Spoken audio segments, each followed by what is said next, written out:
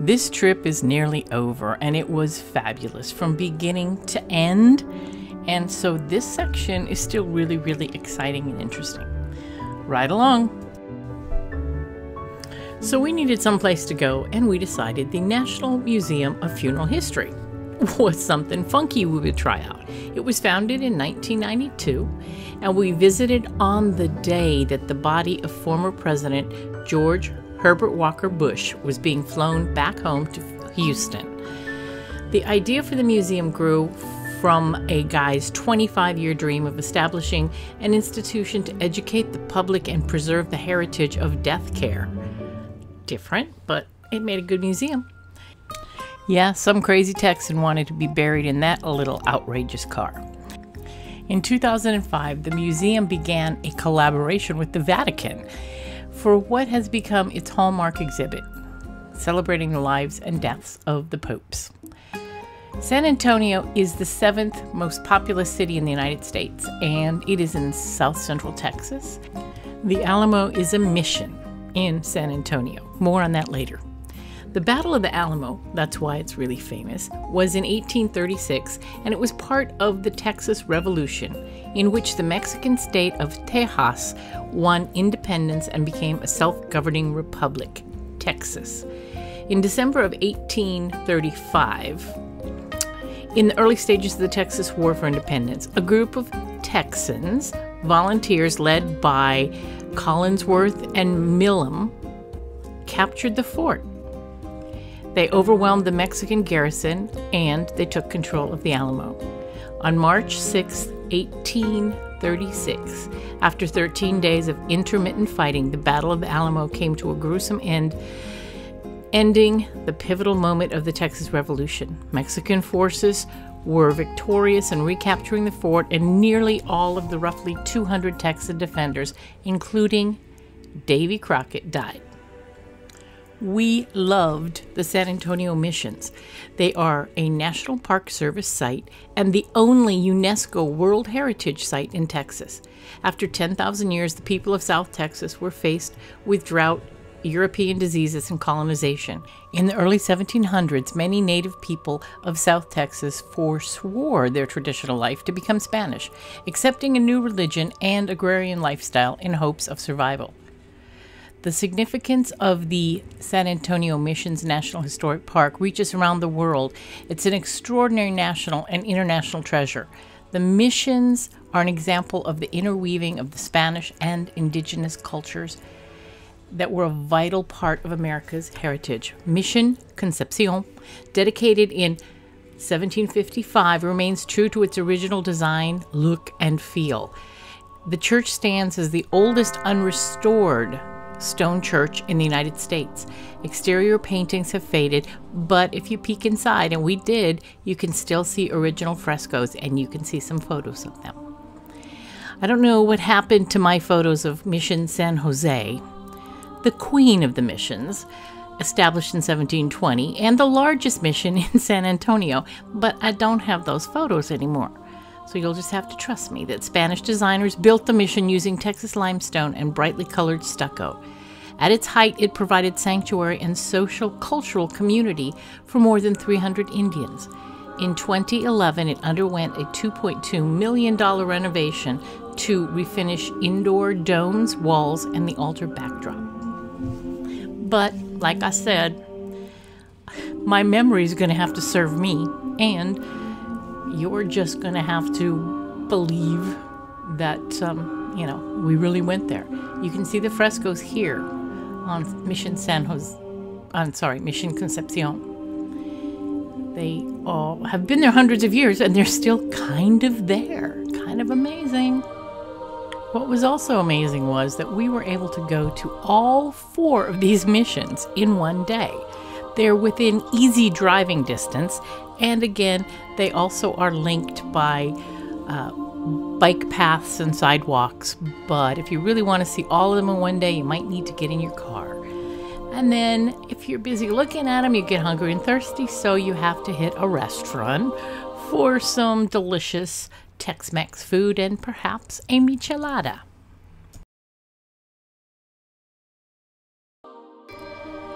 Next, we went to Mission Espada. It is the southernmost mission in the park, and it was established in 1731, and it has the best preserved segment of the area's original irrigation system that was used to bring water to the fields. In 1826, a fire destroyed most of the mission buildings at Espada, with only the chapel, granary, and 2 of the compound walls remaining. Mission San Juan Capistrano was established in 1731. The fertile farmlands used to allow for self-sustainable community, and its surplus helped supply the region with produce. Today, the chapel and bell tower are still in use. What was amazing is, I believe all of the missions do have church services in them, and each one was so different from size to a little bit, well, the architecture was basically the same, but as you can see, there were still variations in style. And just to round out the missions, San Antonio itself was founded in 1718, and it was the first mission in San Antonio, serving as a way station between East Texas and Mexico. And in 1836, as we know, it was closed, and it became the rallying cry for Texas against Mexico in their revolution. Remember the Alamo. You might have guessed it was Christmas time here in San Antonio, Texas, when we were there. The architecture, one of the things that was beautiful about it, one of the many things, we did the hop-on, hop-off bus. We love to do that whenever there is one. And then we did a lot of walking.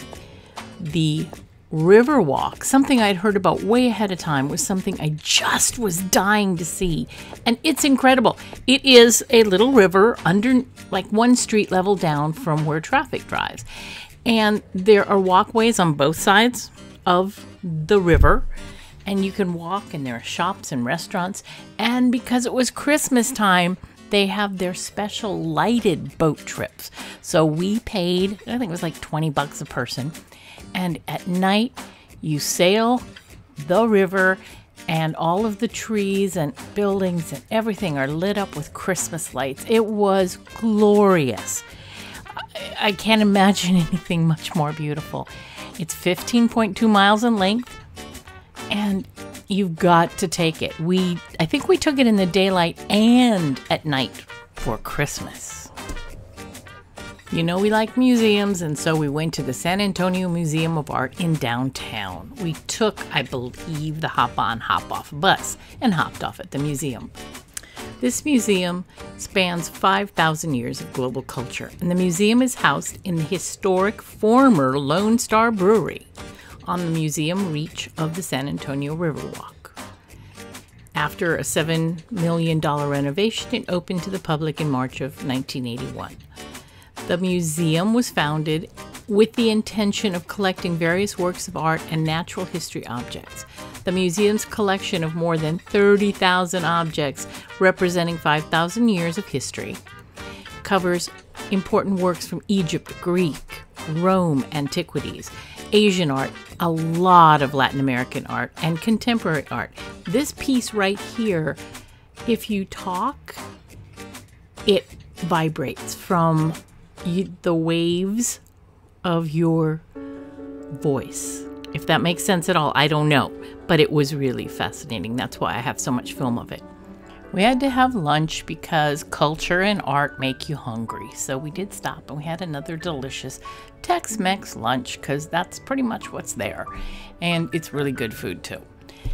We did have brunch one morning at or near the Pioneer Flour Mill because they have a small restaurant. The food wasn't that great, but I loved the little restaurant. We did go up 750 feet to the Tower of the Americas, which overlooks the city. I hate heights, so Barb was on the edge looking out, and I was a little ways away. You know, if it fell down, I still would have fallen down, but I was farther away from the edge, so it made me more comfortable. But it was really exciting to see the beautiful city below.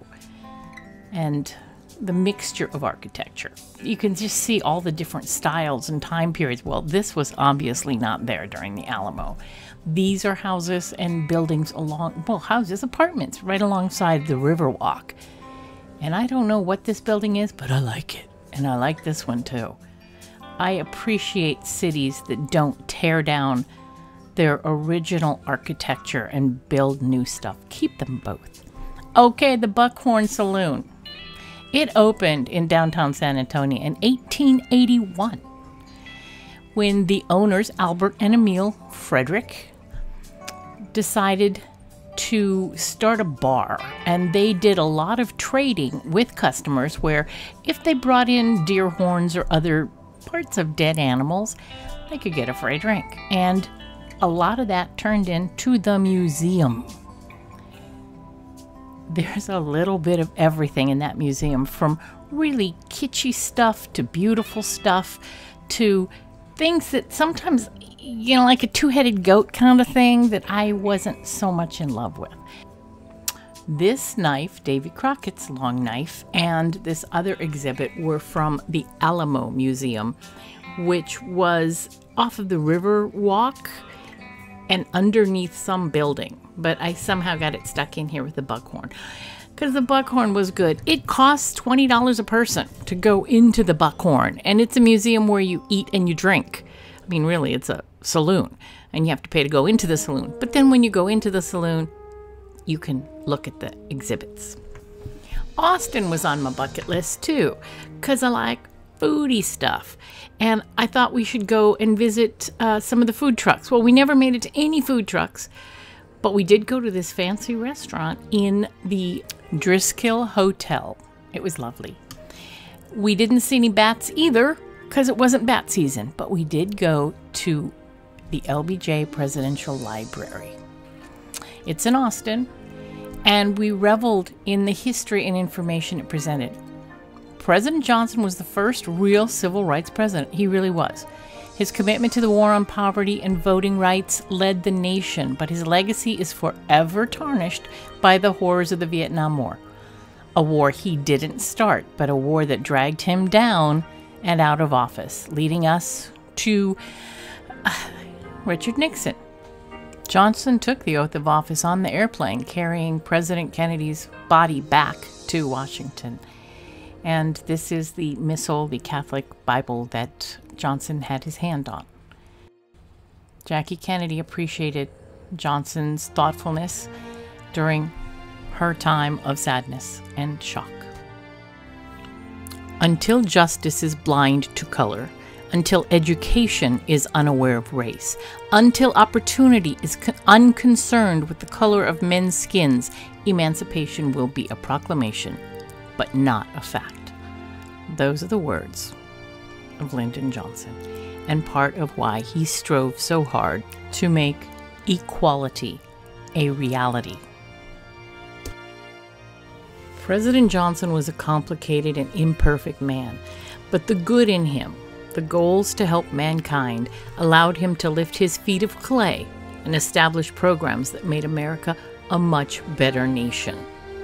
We are the best that we are today, in great part because of him. He left a legacy of social programs with the intention of strengthening America by strengthening Americans, because you cannot have a strong country without strong people. You cannot have a wise country without wise people.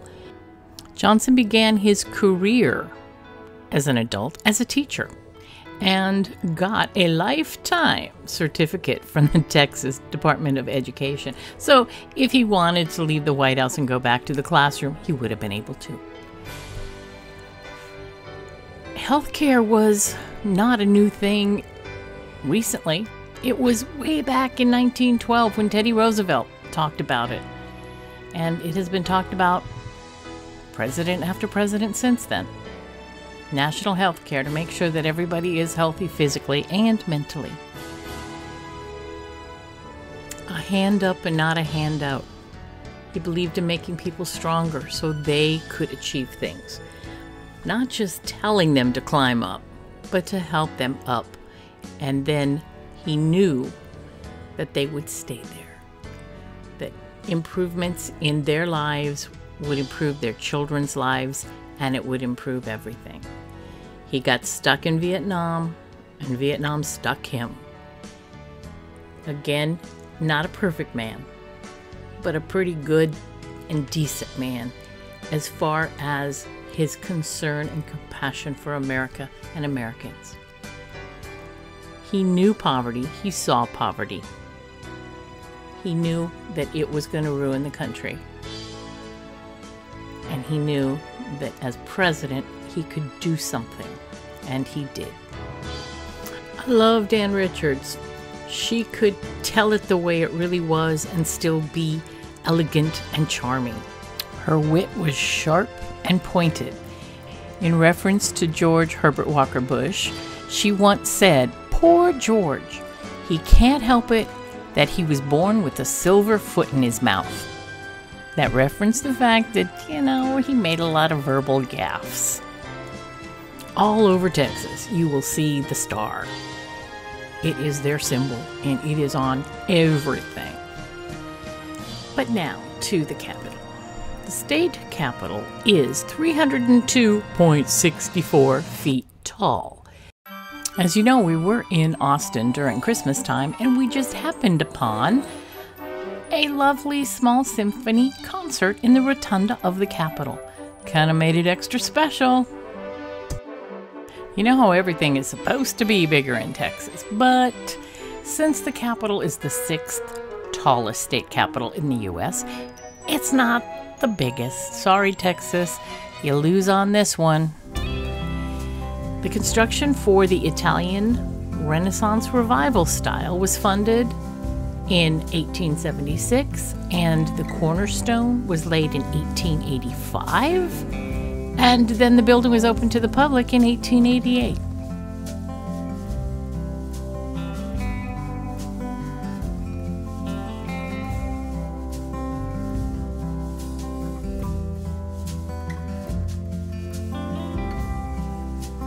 The Children of the Confederacy Creed. It's kind of troubling. Because we desire to perpetuate in love and honor the heroic deeds of those who enlisted in the Confederate Army and upheld its flag through 4 years of war, we, the children of the South, have united in an organization called Children of the Confederacy, in which our strength, enthusiasm, and love of justice can exert its influence. We therefore pledge ourselves to preserve pure ideals, to honor our veterans, to study and teach the truths of history, one of the most important of which is that the war between the states was not a rebellion, nor was its underlying cause to sustain slavery. Come on, people. They were changing history even back then. Once again, it's a Texas star, and we go to the Bullock Museum. That is also another cool place. The Bullock, Texas State History Museum includes 3 floors of exhibits, an IMAX, 4D special effects theater, a cafe, and a museum store. We did not go to IMAX or the cafe. The museum collaborates with more than 700 museums, libraries, and archives and individuals to display original historical artifacts that produce dynamic exhibitions that illuminate and celebrate Texas history and culture. It's named for the state's 38th Lieutenant Governor, Bob Bullock, and the museum's iconic building is located in downtown Austin, 3 blocks north of the Capitol. When we were there, they had exhibits on oil. They had exhibits for World War II and World War I. That was Show Me. They also had a rodeo exhibit, and that was that was kind of fun too. And look, Billie Jean King, it's probably because she played against Bobby Riggs in Texas. And for my friend Jim, a postcard museum. In 1963, President Kennedy was aware that a feud among leaders of the Democratic Party in Texas could jeopardize his chances of carrying the state in the 1964 election. So he decided to go to Dallas and to Texas in general and make some speeches. There was also a relatively small but vocal group of extremists who really did not like him and did not want him to become president again. And in Dallas, prior to Kennedy's visit, U.S. Ambassador to the UN, Adlai Stevenson, had been physically attacked a month earlier. But JFK decided he wanted to go, that it was important to make that trip. Shortly after noon on November 22nd, 1963, President John Kennedy was assassinated as he rode in a motorcade through Dealey Plaza in downtown Dallas. Crowds of excited people had lined the streets and waved to the Kennedys. The car turned off Main Street at Dealey Plaza around 12:30 p.m. And as it was passing the Texas School Book Depository, gunfire reverberated in the plaza. Bullets struck the president's neck and head, and he slumped over toward Mrs. Kennedy. Governor Connolly was shot in the back. The car sped to Park Memorial Hospital a few minutes away, but there was nothing that could be done for the president. The museum at Dealey Plaza is a must-see.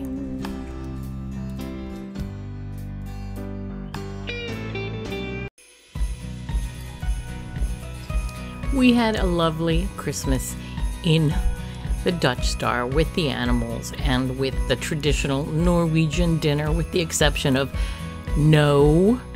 absolutely no lutefisk.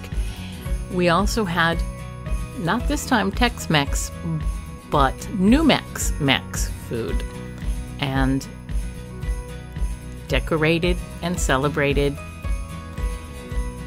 the end to a wonderful trip. We started this trip in California, heading east to go to my youngest nephew's wedding.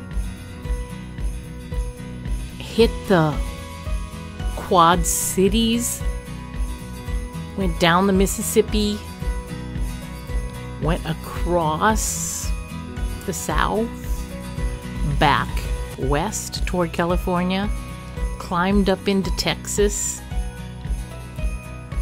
and had a fabulous, fabulous trip. You gotta go to all these places. And I'm going to go again. I have to do the river walk again. I have everything that I have seen on our travels I want to see again. How can that be? Because how can I see new stuff if I'm so in love with the old stuff I want to go back and revisit? I don't know. I have to figure that out. But join Neither Here Nor There and me on future excursions around the country. Little excursions, big excursions, who knows? But come along for the ride. Have some fun. Drink some beer, taste some wine, check out some history, and when I get my electric bike, come along on a bike ride with me.